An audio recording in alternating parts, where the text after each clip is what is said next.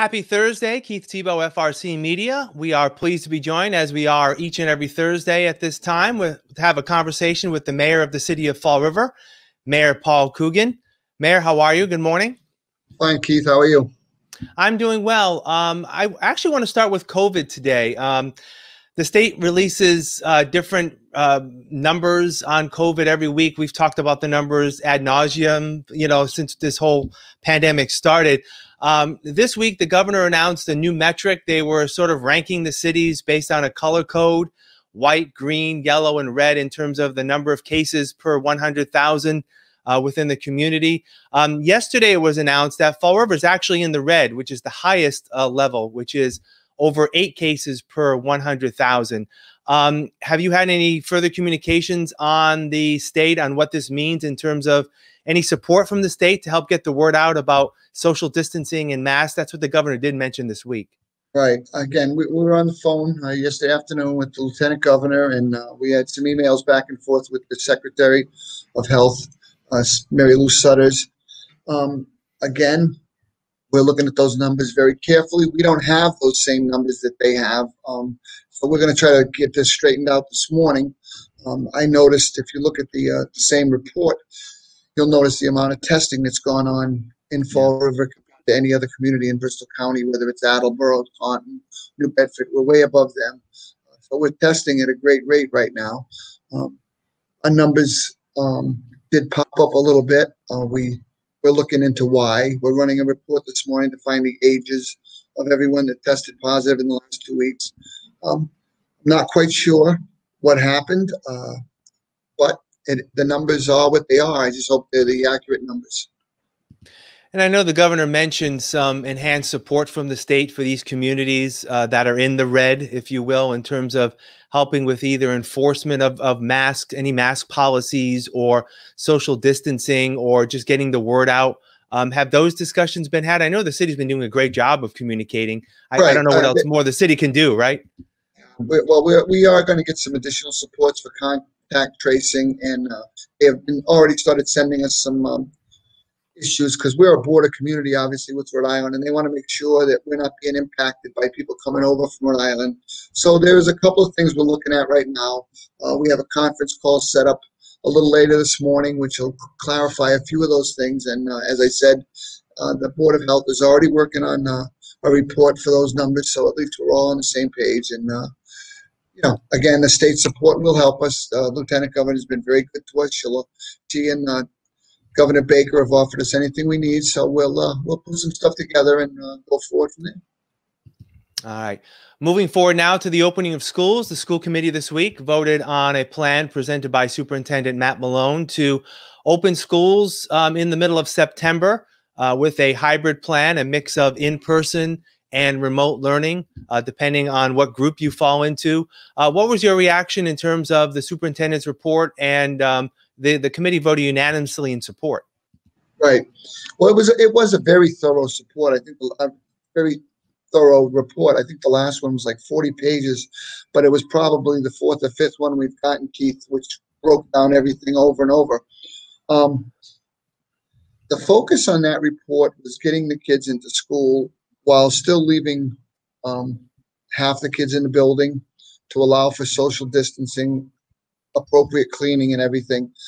But it was the committee's feeling that getting the kids back in school, even if they have to leave again, is very important. If you remember, Keith, in March when the students left, they knew their teachers.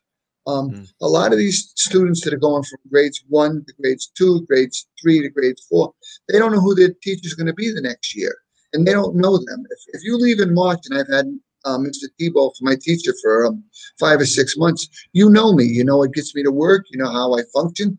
These teachers and these students are introducing themselves to each other strictly off a monitor. So if we can get something going, if possible, again, we're going to keep an eye on the numbers, and it's going to be all about safety. But if we can get something going, which we voted on the other night, I think it's important to have some contact between the teachers and the students and the parents, so that if, God forbid, we shut down again, they at least know who they're talking to.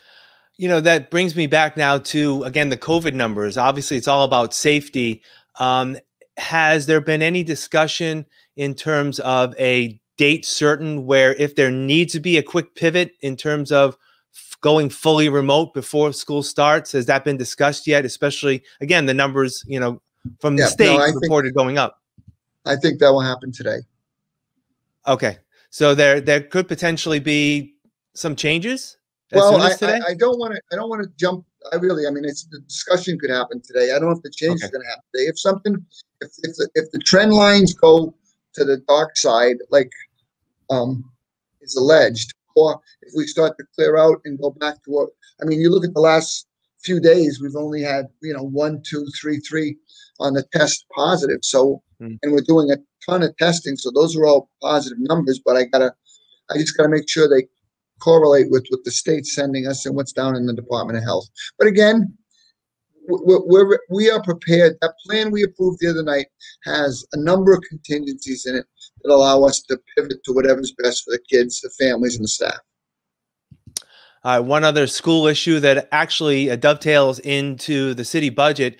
It was talk that the net school spending number for schools for fiscal year 21 at this point is under 100% at 98.5%. I know we've talked budget a number of times, and we will continue to do so as the city council begins its deliberations in a couple of weeks. What was the initial thought of setting the net school spending below 100%? And I know you made it abundantly clear at the meeting that that's not how the fiscal year will end, that the school department will be fully funded. Right. In Fall River, that's happened a number of years, a number of times. The net school spending number was not met, and then it was always met a little later. Again, in a pandemic budget, things are still very much up in the air. We were talking simply yesterday about the charter schools assessments, and again, the additional monies we hope to get from the federal government. There are still things in play here. Realistically, it probably would have been better to go for another 1/12 budget, but I don't believe that the council had any appetite for that. So we'll work with them and give them a budget. But I do expect there to be some supplements. Matter of fact, I know there will be, and we will meet our obligations. I just want the public to know that we haven't looked at our free cash number or that rainy day fund. We haven't touched any money out of that. So there is a surplus out there that can help us cover all our bills if we have to go that route. But these are very trying budgets, and we're still in a relatively good spot.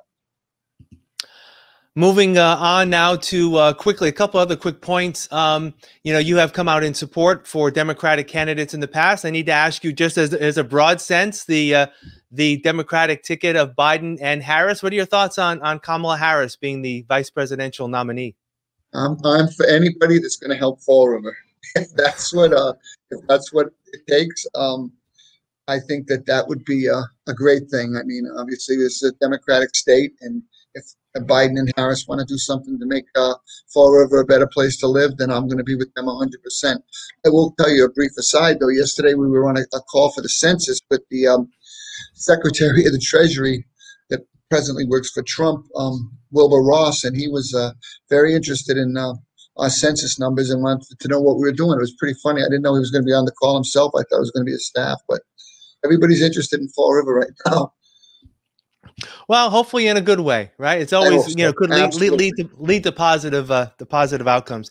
And finally, just on a community note, the city has sponsored a number of citywide cleanups over the past few months. I just noticed this week that there's going to be some sort of cleanup competition for people to take part in terms of beautifying their neighborhoods and also getting sort of something out of it. Fill us in on how that's going to work.